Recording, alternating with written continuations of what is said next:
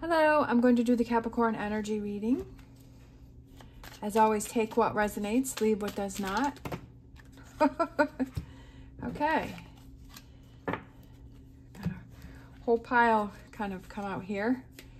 I'm using my vice versa cards, so there are images on both sides of the cards. If you're interested in any of the cards that I'm using, the links are down below. And if you like this reading, please give me a thumbs up and subscribe.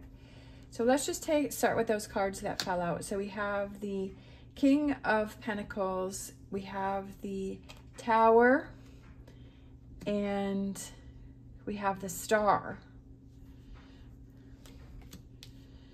We have the Four of Swords, we have the Ten of Swords, and we have the Two of Swords. Then we have the Three of Cups. We have the Knight of Cups. And then we have the High Priestess. All right.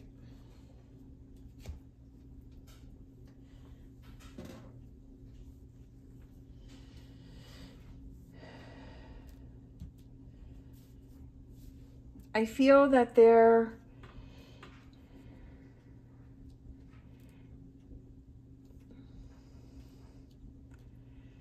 a tower.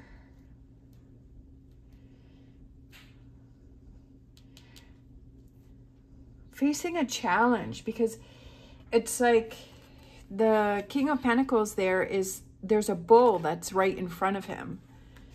And facing this, I feel that there's, and then that person there, I haven't used these cards a lot. I've had them for a long time, but I haven't used them a lot. So,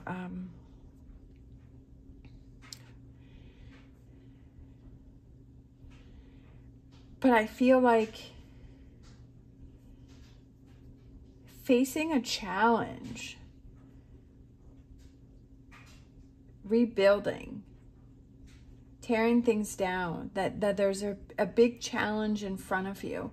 The eye is sticking out to me. Kind of seeing what's really going on in a situation. It's almost like there's a block in front of you. That I feel that there's this block in front of you that's trying to prevent you from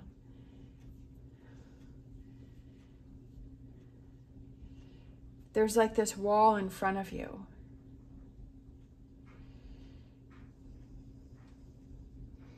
Because there's a bull in front of the King of Pentacles, and then there's that image there that's in front of the Star. But my eye was drawn to, we have a fruitfulness, because we have a rose here, we have a dove here, and then we have a watermelon there. And there's all of these beautiful flowers and this harvest behind. I feel like you thought that you had put something behind you, but I feel that it's coming back around, and that you hadn't really finished things out, and that I almost feel like it's the final round. It's the final time where you finally see what's truly going on, and you bust through those blockages with the lightning bolt coming through, and then the two people falling there, but then the dove flies free. And then there's this rose here. I just feel like it's a challenge that you're facing, that even though it seems monumentous and it seems like you can't get past it, right around the corner is the rose, the dove, and the watermelon and the harvest. What do you need to focus on right now? I feel like it's, see how with this image here, there's everything's burning in the background, right? There's all of this the fires and everything, but he's kind of sitting there and he's ignoring that, and he's just kind of focusing on himself. And this image here where he took off his armor and it has all of the swords in it, and then we have her, the Two of Swords there, and she's looking at the moon and she's trying to make a decision. And these are all swords. And I feel that it's almost, don't ignore the challenge that you've been through. Don't ignore what you've been going through, or whatever this represents for you, is don't ignore that. I almost feel like take that time to process it and to let it go and then move forward. Don't try and sweep this situation under the rug. Don't try and ignore it. Process it. Take that time to yourself. Take that time to work through it. Don't try and busy your mind to ignore this situation, because I feel like this is a big release for you.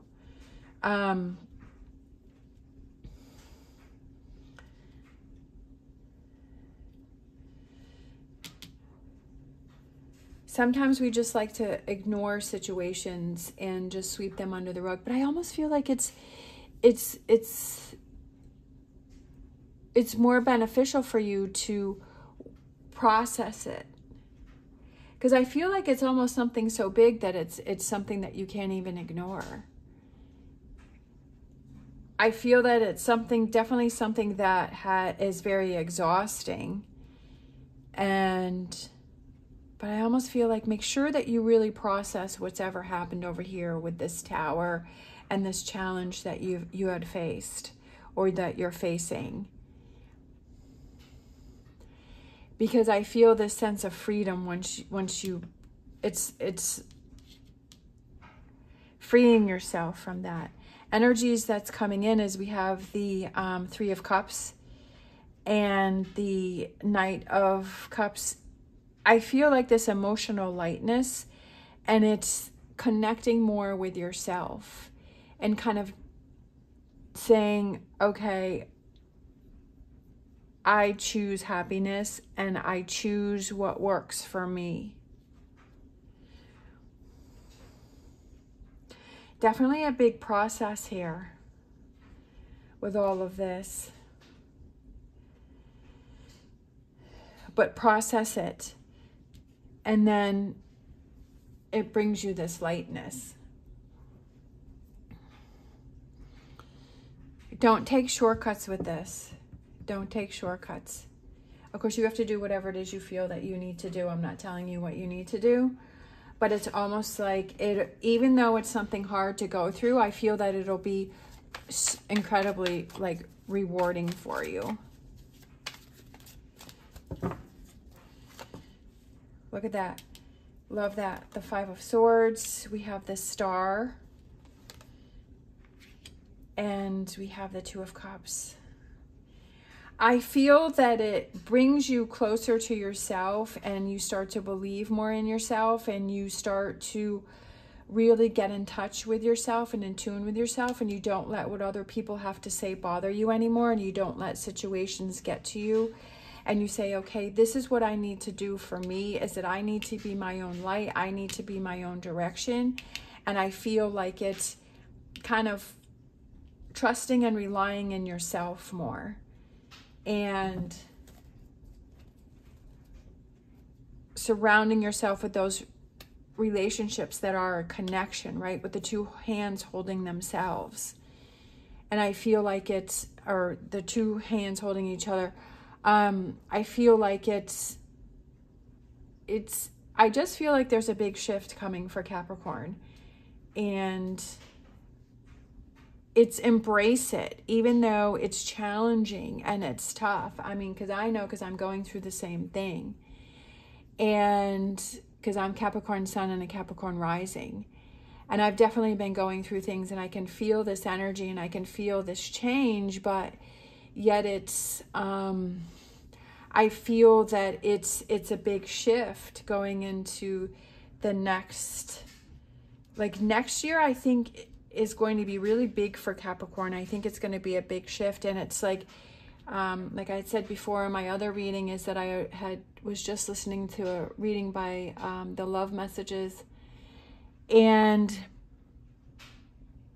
making sure that at the end of this year that you purge everything that you need to purge, that you let go of everything that you need to let go of, so that when you start the new year, that you're feeling light and you're feeling free. And that's what I've been saying all, like, for the last month. I feel like my readings have definitely, and I've always said that before, is that at the end of the year, I always feel like that's the time when Capricorn purges everything and Capricorn lets everything go. And it's like, it gets kind of rough. And because it's those things that you're working through, so that you can start going to Capricorn season and to start, you know, the new year, and, you know, it's Capricorn's birthdays, and really have that double new beginning, and starting very light and starting very fresh, and feeling that guidance and that direction and that strength. And again, pouring out what doesn't work for you, not letting what, you know, those things that used to bother you, not letting that, not having those walls or those blocks there, and working through those and feeling that happiness and that lightness. But it's work that you have to do, and being in this moment and making sure that you process things, even though there may be all of this chaos going on around you, but to say, okay, this is what I need to focus on. This is what I need to do. This is what I need to work on, and giving yourself that chance, right, to work on those things. All right, I'm going to grab the Star Dragons. Giving yourself that chance to work on those things.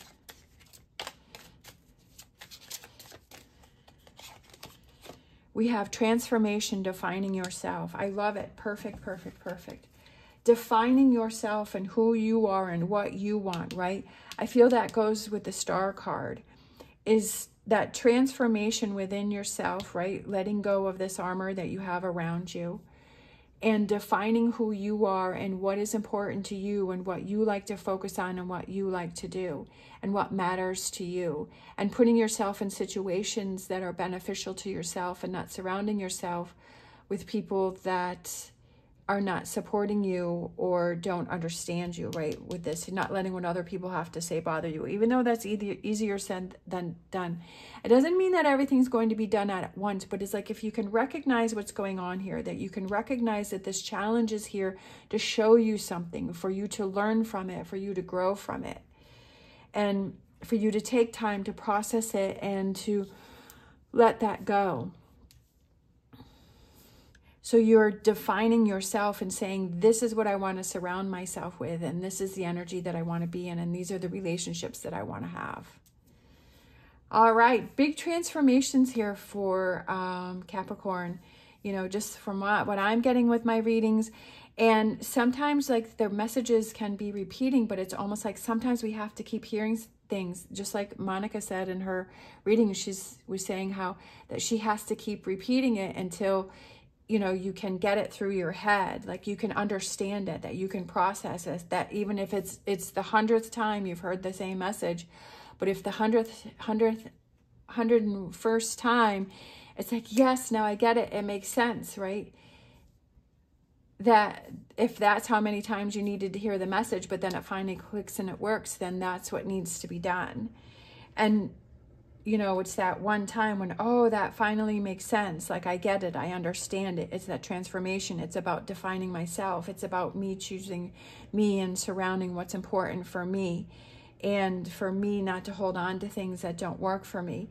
And even though I have these challenges, there's really beautiful things, a release and beautiful things that can happen by going through these challenges, for me to see that there's a behavior or situations or people or whatever it may be that have to be changed, that I've grown out of that I'm moving on and I'm changing.